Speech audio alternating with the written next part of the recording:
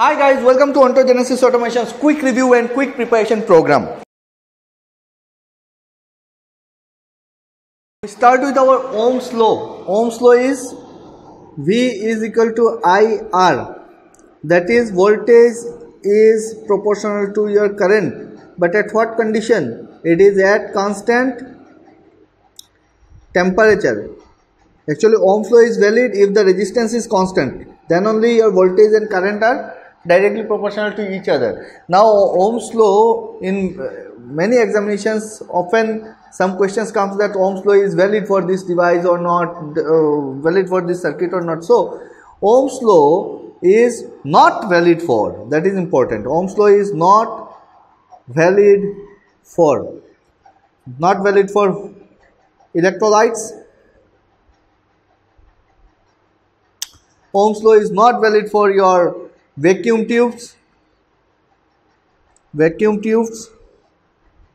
or your gas tubes, or you can say all kinds of semiconductor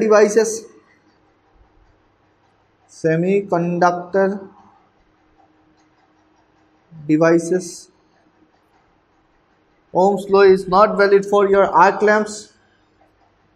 Means any material which is very temperature sensitive, whose resistance varies highly with temperature, Ohm's law is not valid for those materials, arc lamps, or your metals which get heated up, or your temperature sensitive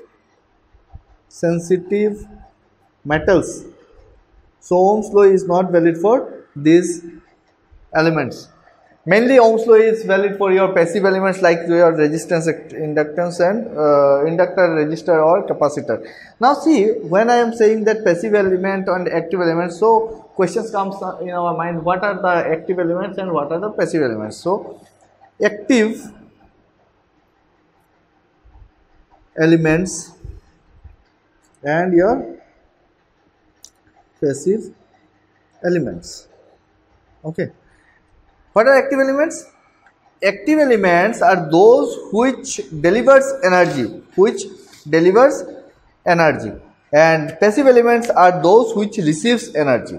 So active elements delivers energy for indefinite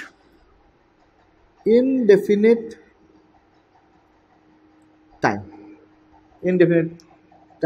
and passive elements receives energy. Actually, they receives energy, and this energy can be stored in your electric or magnetic field, or it can be converted into heat. So they receives energy and they convert it into heat, or stores energy as electric or magnetic field, and they also can deliver, some of them they can deliver energy, but for very short period of time, or for definite period of time. So this is the difference, indefinite time and definite time. They also delivers energy, but for indefinite time. Likewise, your voltage source or current source, they also deliver energy, receives energy, and they can deliver energy for definite times. For example, your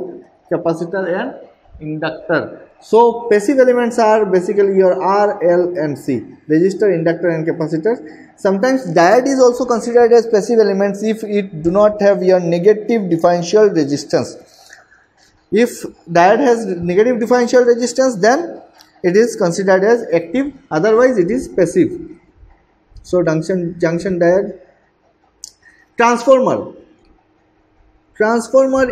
is passive because power is constant in transformer. Active elements are mainly your tube devices or your semiconductor devices.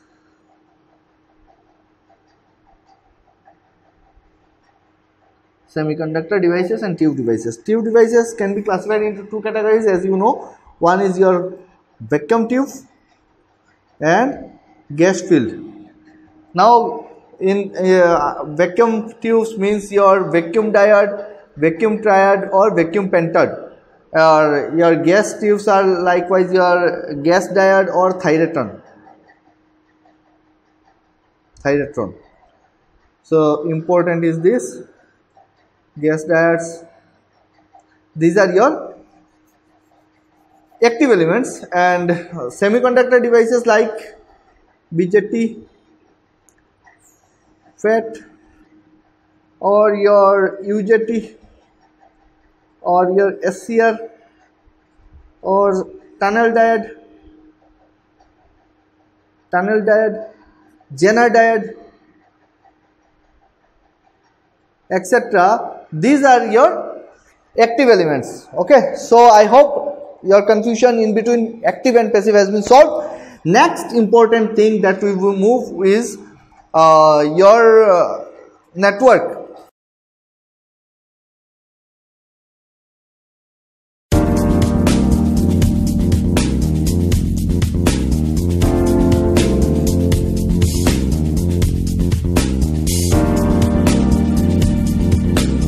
Spiral type का burden tube होगा.